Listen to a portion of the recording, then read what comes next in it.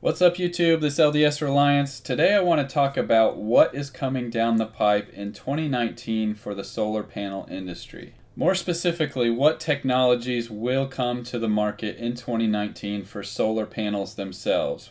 We're not going to be talking about batteries, we're not going to be talking about any other technology, just the solar panels themselves. So I've broken this down into two specific categories. The first category that I want to talk about is what completely new products are going to emerge in the solar panel market.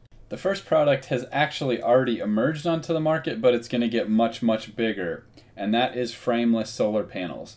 Now the reason these haven't caught on quite yet is because they're challenging to mount. They require special mounting hardware that's much different from a normal fixed frame solar panel. But manufacturers have released mounting systems for these panels now, and they look so much better than the normal framed solar panels, so look for these to be big in 2019. Next up is clear solar panels, which you'll start to see come out on the market.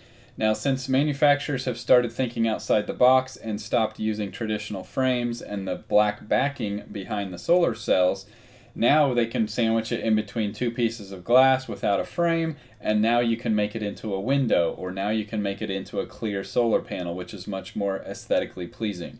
So look for these to be big over the next several years. In fact, I could see a day maybe in 5 to 10 years where many of the windows that are installed on new homes actually have solar panels built into them. Next up is solar roof tiles. Now before I get a whole bunch of comments saying that these have been around for years, you need to go check your facts. Yes, Elon Musk announced that these were a thing back in 2016 and started taking orders for these in 2018. However, none of them have shipped, none of them have been installed other than just test mules. Tesla's factory has ramped up production. We don't know any specifics, but supposedly we're supposed to start getting these installations happening in summer of 2019. So the other category that I want to talk about is what improvements are coming out for existing products. In other words, how are companies going to make existing solar panel technology even better? The first improvement I want to talk about is called split cell technology.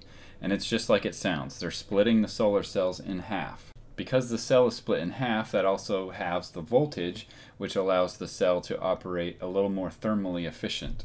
It also increases longevity because the solar thermal cycling is a little less harsh, and some other advantages as well. But look for that technology to become much more prevalent in 2019. Next we have solar panels with built-in inverters on the back.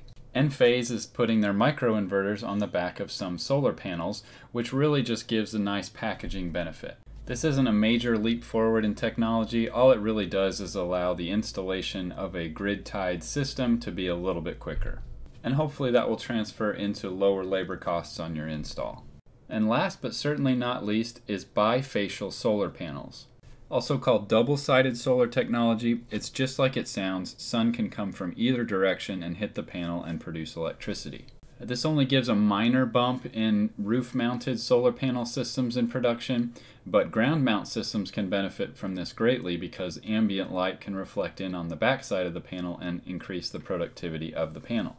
Anyways, solar should have a great year in 2019. Thanks for watching my video, and if you liked it, be sure to hit the thumbs up.